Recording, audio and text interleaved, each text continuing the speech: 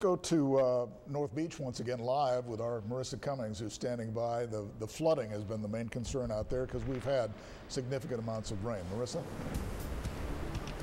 I mean, I cannot stress how bad the flooding is here. You guys remember me standing right down there on what is kind of like a little island of grass between the Radisson Hotel and the little tourist shop.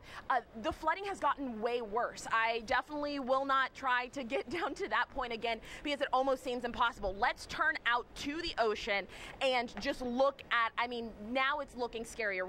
I kept on saying, you know, the waves don't look that bad on the surface, but as they're crashing up to the front of this hotel, you cannot tell that this is a beachfront hotel. It looks just like an ocean front. Like you step out of the hotel and you are straight in the water. Remember, we were able to see before the sidewalk a little bit. Cannot see that at all. I do not even know where the sidewalk starts and ends. The rain is getting heavier and the wind is blowing harder. Remember, we talked about those lawn chairs earlier that were, you know, all stacked up reasonably so on the beach. Look how high the water is now on that sign, and you can even see the water, the sign out what would be the sand over there. That look how high the water is on that. I'm not even going to try to predict how high it is, but it is significantly high.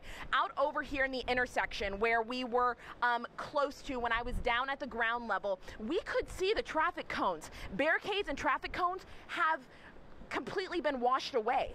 They are completely gone. They are down the street. Remember, there were barricades covering that parking lot right there. They're not there anymore. When I was standing out here earlier, there was a big, you know, 4x4 truck trying to come down in this intersection, and the water gets deeper at that intersection, and he had to back up. Remember, be safe. Do not turn around and do not drown. You definitely do not want to risk it. It is a lot deeper than it looks, and I experienced that personally just standing out there with the rain boots and realizing one step was just too deep. So do not risk it, guys. Stay incredibly safe. I mean, I'm looking over here at the fences that is of another beachfront property.